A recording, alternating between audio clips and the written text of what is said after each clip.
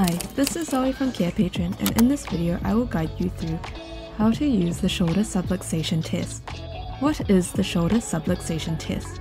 A shoulder subluxation test is a comprehensive clinical evaluation conducted by healthcare professionals to identify the presence of partial shoulder dislocation, also known as subluxation.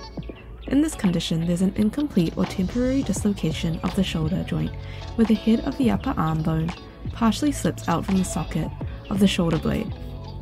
This condition is often associated with symptoms such as localized pain, muscle weakness, numbness, and a notable decrease in the range of shoulder movement.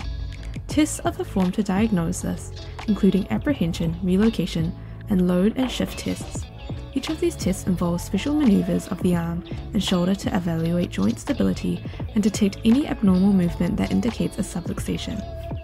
To use our free shoulder subluxation test, follow these steps. Download our shoulder subluxation test from the Carepatron platform, which you can find in the link in the description. The first step involves positioning the patient so the healthcare provider can easily access and have a clear shoulder view. The patient may be asked to sit upright or lie down based on the type of test being performed and the patient's comfort. In this phase, the healthcare professional conducts the test by manipulating the shoulder in distinct ways or applying gentle pressure. This could involve rotating the arm in specific directions or exerting pressure at certain points. The professional meticulously observes the patient's reactions, especially any signs of discomfort and abnormal shoulder movement during these manipulations. Upon performing the test, the healthcare provider documents their observations and findings. This includes noting any visible signs of shoulder subluxation, such as the abnormal motion of the shoulder, resistance to certain movements, or expressions of pain. The final step involves interpreting the results. The healthcare professional evaluates the documented observations, determining whether they indicate shoulder subluxation. Common positive signs include visible abnormal shoulder movement, patient apprehension or discomfort during the test.